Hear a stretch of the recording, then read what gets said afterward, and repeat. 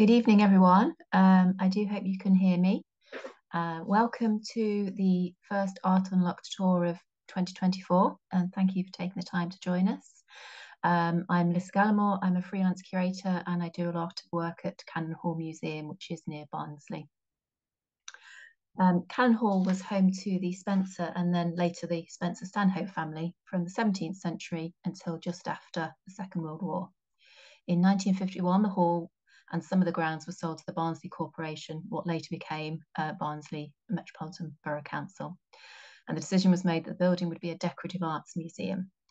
For many decades, from the 1950s onwards, the curators acquired wonderful examples of ceramics, glass, metalwork, furniture, and textiles, as well as paintings. More recently, portraits of the Spencer and Stanhope families have been gifted back to the museum. Some of these are on display and others are being researched and conserved. The museum has a partnership with the De Morgan collection, and the ceramics and paintings of Evelyn and William De Morgan can be seen on the top floor. There is another Art Unlocked tour by Sarah Hardy about the De Morgan collection, which is worth going to if you want to find out more about that. I'm not particularly going to mention those today.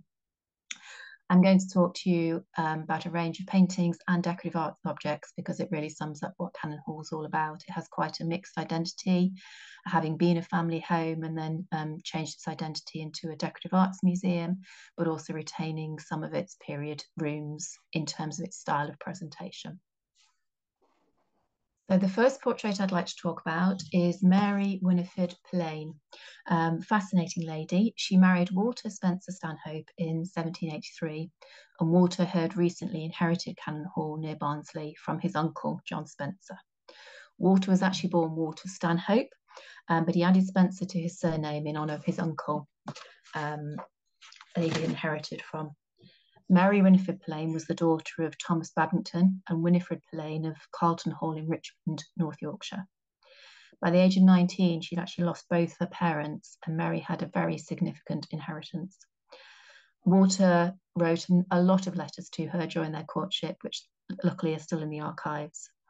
And he really expresses his deepest devotion for her and a lot of respect for her as well. And he does specifically state that he's not interested in her wealth. He has his own income, his own estates, and it's just really lovely the way he talks to her. Walter even sent her a pineapple, which was a symbol of his love, but her guardian decided it was an inappropriate gift and returned it. Their partnership was highly successful. Mary was very intelligent, very well educated, and she supported Walter's political career when he was an MP. She was an avid supporter of women's right to vote and educated her daughters as well as her sons to a very high standard in maths, classics, as well as music, art, and languages. The child in the painting is Walter, who was the eldest of their 15 children. It is recorded that he suffered damage to his spine during birth and suffered from fits throughout his life.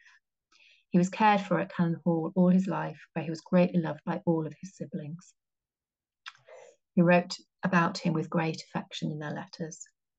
It was the next eldest son, John, who inherited Cannon Hall in 1821 on the death of his father. Mary outlived her husband by another 29 years, regularly corresponding with her immediate and extended family. And the portrait is by John Hopner, and there is a companion piece of her husband, Walter, which I'll just find for you. Again, also by John Hopner. And these two were returned to Cannon Hall very kindly by a descendant of the family a few years ago, and it's lovely to have those on display now.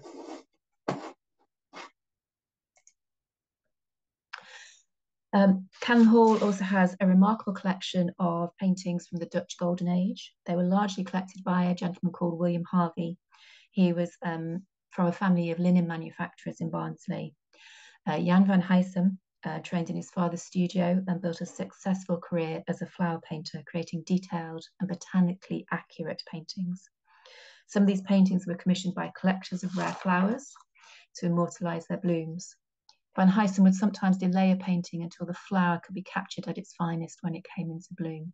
And there's such beautiful detail in this painting. I don't know how much you can see, but there's beautiful snail and the butterfly on the plinth at the bottom, and everything is so beautifully detailed. The painting was in fact conserved and highlighted in 2021 as part of a National Gallery project called Jan van Huysum Visits. This project saw a similar painting owned by the National Gallery touring to unusual and unexpected places throughout the UK. One of these locations was an indoor market in Barnsley. The painting owned by Cannon Hall Museum was placed on display in the Cooper Gallery, just 5 minutes walk away, and the combination of the paintings and the sites was successful in encouraging new audiences to visit the gallery. Cannon Hall also has a collection of modern paintings which not many people are aware of. This is a piece by the artist Sandra Blow, and the image doesn't do it justice. It's about 4 foot high. It's a remarkable piece, a tour de force. It was created for the exhibition The Religious Theme in 1958, which was at the Tate Gallery in London, and it was purchased by the Cannon Hall curators a couple of years later. Sandra Blow studied at St Martin's School of Art and the Academy in Rome, and started teaching at the Royal College of Art in 1961. Many of her paintings included unusual media such as sand and cement to create the texture throughout the surface. And Barnsley Museums is actively collecting the work of women artists to develop their representation in the collections. Barnsley has had a long association with the making of glass, both decorative and functional. Cannon Hall Museum has a significant collection of glass ranging from Roman to contemporary in date. This decanter is by James Powell and Sons and has a trail of hot glass decorating it, a technique which is often associated with the Powell factory. Powell bought the glass factory based at Whitefriars in London in 1834 and worked with his sons to develop all sorts of different designs, but he also worked with a lot of arts and crafts designers such as Philip Webb, and he worked a lot with Liberty of London, making glass for their pewter range, which was known as Tudoric. It was often mounted with pewter. And the factory later became known as Whitefriars, and that's where you might know the name from, and you might be more familiar with the 1950s, 60s, sort of very strong decorated pieces from that period. Cannon Hall also has a really extensive ceramics collection, about 860 odd pieces, about a third of which are on display. Obviously, we can't manage to get everything out. And I really love this piece because it's a crossover between the fine and the decorative arts. It's actually by John Piper, who is obviously a fine artist and best known for his architecture of the country house and its landscape. Like many artists, he experimented with painting onto ceramics. This was actually bought from an exhibition of Piper's ceramics at the Dan Klein Gallery in London in 1982. Piper has taken the view from an architectural treatise entitled Grotesque Architecture or Rural Amusement by William Wright, first published in the 18th century. The view shows a rounded hut with a pointed roof in a landscape setting. It's described in the book as an elevation of a hermit's cell with rustic seats attached. And it's actually written on the back as well. Piper's actually cited where he's used the source from, and he's painted that on the back as well. The shape of the piece is just purely decorative. It's not something you've ever particularly used functionally, but there is a wonderful crossover in the collections between these fine decorative artists, and particularly people like Therese Lessor. We have some lovely ceramics painted by her as well.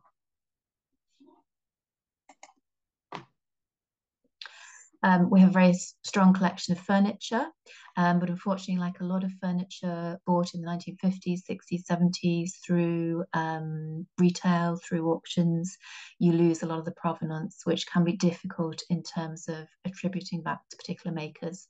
The joy of ceramics is it's in most cases, it's written on the base who's done it or stamped or impressed. And with glass as well, it's often quite easy to figure out the factory. Furniture can be much more difficult. Now, Thomas Chippendale is a seminal name in the history of furniture making, and it would be lovely to attribute this piece to him. It has all the stylistic hallmarks, it has the quality of making, but we don't have any archival or paperwork evidence for that. So that is a real shame, but perhaps something with more research, we could attribute this to him slightly more strongly. It was designed as a dressing table, in effect. So the top drawer actually pulls out. You have a baize slide on it where you would use for brushing furniture, for brushing your clothes. And then you would slide that open and you'd have lots of compartments, and you'd have a mirror, and you'd sit in front of it, and you'd have your wig and your powders, and you'd get yourself sorted, ready to go out. The interesting thing about furniture is to do with the woods. Many of the woods of the 18th century, particularly mahoganies, came from the Americas. And this really does open up an interesting discussion about what's happening with global trade in this period. This trade obviously involved enslaved people, which the Spencer Stanhope family were partially involved with. Benjamin Spencer was the young son of William Spencer, who owned Cannon Hall in the earlier part of the 18th century. Benjamin sought to make his fortune by buying a ship, which he named the Cannon Hall. However, its journey in 1755 resulted in the death of 58 people and the enslavement of a further 34. A generation later, Walter Spencer Stanhope inherited the hall. And now, interestingly, he was a close friend and supporter of the abolitionist William Wilberforce, who was a frequent visitor to Cannon Hall. So it's so interesting within a generation that the political landscape of the hall has changed. So Cannon Hall really is an interesting place from that point of view. I've just shown you a few different objects from the collection. We have a fascinating range of paintings, right from the family portraits, which are starting to come back to the hall, which is really, really good. And the exhibition a few years ago on the family portraits was incredibly popular, and it allowed us to spend some time researching the family history. We've had some more portraits recently, which is good, and they are some of the more of the women of the family. So again, we're looking forward to spending some more time researching those, right through to the Dutch collections, which are really, really fascinating and worth visiting for, right through to the decorative arts. And it's a very interesting place to visit, and it's a place that's going to have an interesting future over the next few years. We are looking at how we're going to present Cannon Hall, because you come in traditionally to a country house, into an entrance hall, but then as you navigate through the rooms, you go through different spaces. You go through spaces that have traditional cases with decorative arts in, and then you go into an area like the ballroom, which was added in 1891, which is a sort of Victorian version of a Jacobean room. And then you go along the south front, where we have Georgian rooms, which are period rooms in the terms of their setup, but they are furniture, ceramics, glass that have been brought in from the 1950s onwards. And it's difficult to explain to people that actually these aren't the objects that the family had when they lived here. And we have this constant contradiction between how the family used the hall and how it's presented now. And then as you move around the hall, you get more rooms in terms of, you've got a lovely glass collection. We've got the oak bedroom, which is full of arts and crafts furniture, which is worth visiting. And then if you go up to the top section, we have the De Morgan rooms. The reason and the connection with the De Morgan is that Evelyn Pickering, as she was before she married, was actually a niece of Sir Walter Spencer Stanhope, who owned Cannon Hall in the 19th century.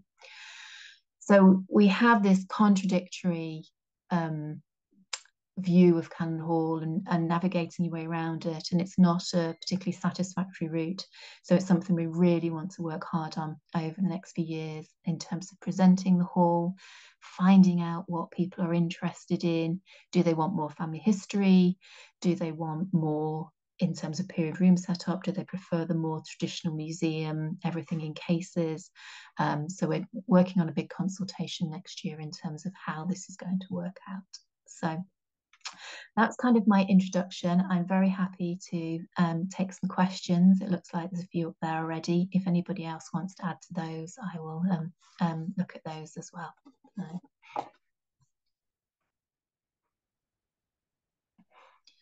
So thank you for your time. I do hope you've enjoyed it, and I do hope you do find time to come visit us at Cannon Hall at some point. Thank you.